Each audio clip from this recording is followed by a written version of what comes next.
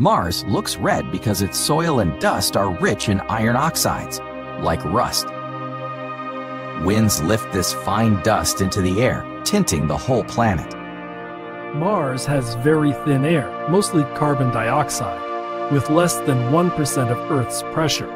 It's cold, and dust storms can grow to cover huge regions, even the whole planet.